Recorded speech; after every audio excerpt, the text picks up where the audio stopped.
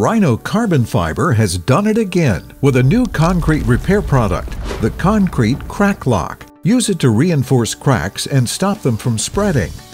Grind across the surface of the crack, ensuring it's smooth.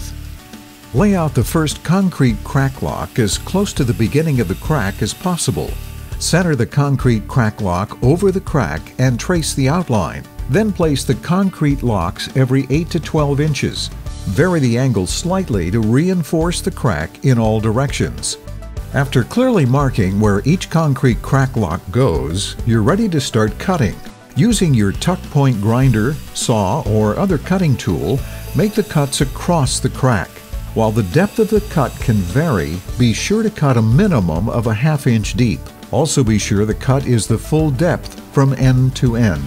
Once the cutting is complete, drill holes at the ends with a ½ inch bit, ensuring that they're properly spaced to accept the concrete crack locks.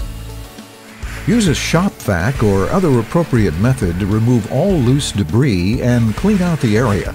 Also ensure that each concrete crack lock fits properly into each prepared area before applying any epoxy.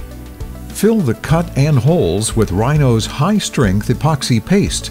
Insert into the cut the stronger-than-steel Rhino carbon fiber crack lock. Top off the cut with more epoxy paste until it's even with your concrete surface and scrape away any excess epoxy. Apply it elsewhere on the crack or to the next crack lock location. Repeat as necessary. If the epoxy paste settles in the prepared area, you can add more to the cuts and you can grind excess epoxy with your grinder once it is cured. You can also paint or seal over the repair after everything is dried and been cleaned up. Additional questions? Contact us online at rhinocarbonfiber.com or call our toll-free customer service line at 888-684-3889.